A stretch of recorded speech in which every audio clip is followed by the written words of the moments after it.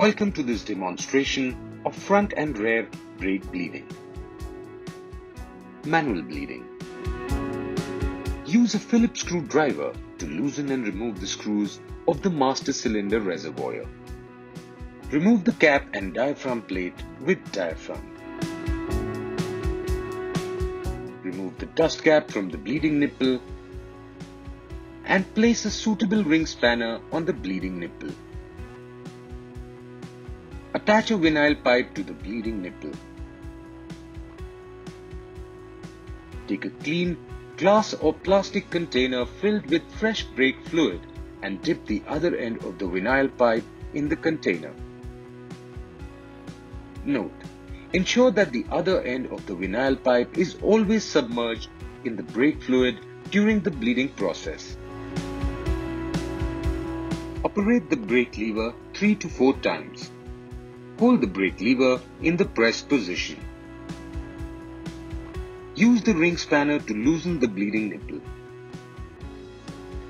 The brake fluid comes out of the bleeding nipple with air bubbles and flows through the vinyl pipe to the container. Tighten the bleeding nipple. Now release the brake lever. Note: repeat the process several times until the discharged fluid is free of air bubbles. Remove the vinyl pipe. Pick up the container.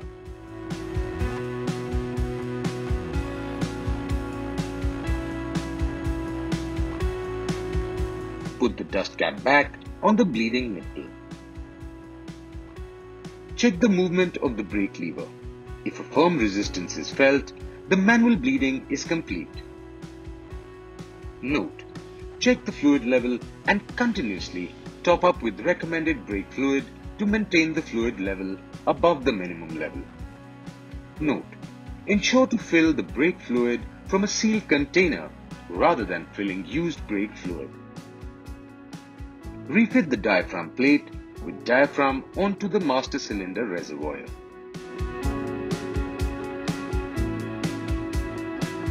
Ensure the vent slot on the cap is facing the rider. Fasten the screws using a Phillips screwdriver. Similarly, perform the manual brake bleeding of the rear brake. Remove the cap and the diaphragm along with the cap by turning it in anti-clockwise direction.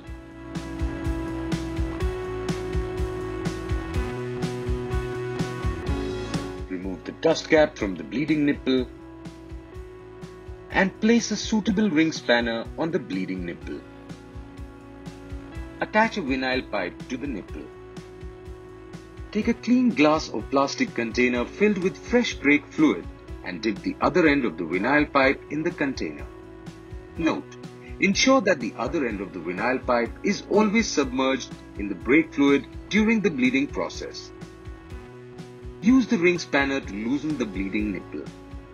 The brake fluid comes out of the bleeding nipple with air bubbles and flows through the vinyl pipe to the container. Simultaneously, press and release the brake lever while opening and closing the bleeding nipple. Tighten the bleeding nipple. Note: repeat the process several times until the discharged fluid is free of air bubbles. Check the movement of the brake lever. If a firm resistance is felt, the manual bleeding is complete. Note: check the fluid level and continuously top up with recommended brake fluid to maintain the fluid level above the minimum level. Note: ensure to fill the brake fluid from a sealed container rather than using used brake fluid. Refit the cap with the diaphragm onto the master cylinder reservoir.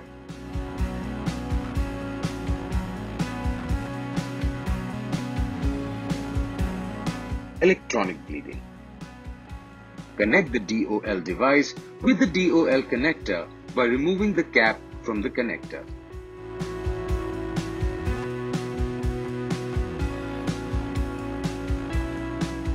Start the device. Select the model Himalayan, then select the special function to access the brake bleeding options. Remove the dust cap from the bleeding nipple and place a suitable ring spanner on the bleeding nipple. Attach a vinyl pipe to the bleeding nipple. Take a clean glass or plastic container filled with fresh brake fluid and dip the other end of the vinyl pipe in the container. Note: ensure that the other end of the vinyl pipe is always submerged in the brake fluid during the bleeding process. Operate the brake lever 3 to 4 times. Hold the brake lever in the pressed position. Use the ring spanner to loosen the bleeding nipple. The brake fluid comes out of the bleeding nipple with air bubbles and flows through the vinyl pipe to the container. Tighten the bleeding nipple. Now release the brake lever. Note: repeat the process several times until the discharged fluid is free of air bubbles. Remove the vinyl pipe. Pick up the container.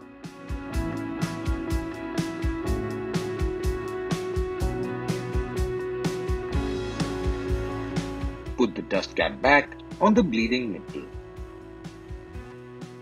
Check the movement of the brake lever. If a firm resistance is felt, the manual bleeding is complete. Note: check the fluid level and continuously top up with recommended brake fluid to maintain the fluid level above the minimum level. Note: ensure to fill the brake fluid from a sealed container rather than filling used brake fluid. Refit the diaphragm plate with diaphragm onto the master cylinder reservoir.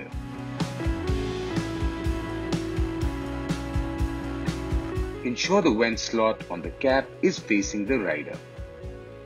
Fasten the screws using a Phillips screw. Similarly, perform the manual brake bleeding of the rear brake by selecting the Repair Air Bleed Rear. Remove the cap and the diaphragm along with the cap by turning it in anti-clockwise direction.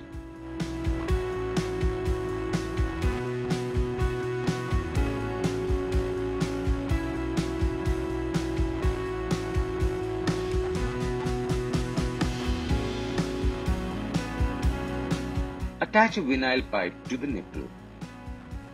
Take a clean glass or plastic container filled with fresh brake fluid and dip the other end of the vinyl pipe in the container. Note: ensure that the other end of the vinyl pipe is always submerged in the brake fluid during the bleeding process. Use the ring spanner to loosen the bleeding nipple. The brake fluid comes out of the bleeding nipple with air bubbles and flows through the vinyl pipe to the container. Simultaneously, press and release the brake lever while opening and closing the bleeding nipple. Tighten the bleeding nipple.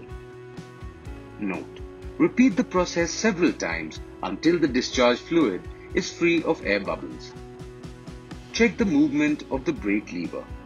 If a firm resistance is felt, the manual bleeding is complete. Note: check the fluid level and continuously top up with recommended brake fluid to maintain the fluid level above the minimum level.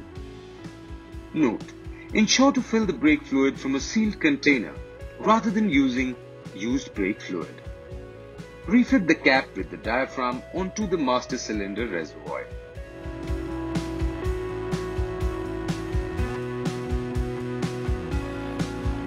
Do's and don'ts. Repeat the process several times until the discharged fluid is free of air bubbles. Check the fluid level and top up with recommended fluid to maintain the fluid level above the minimum level.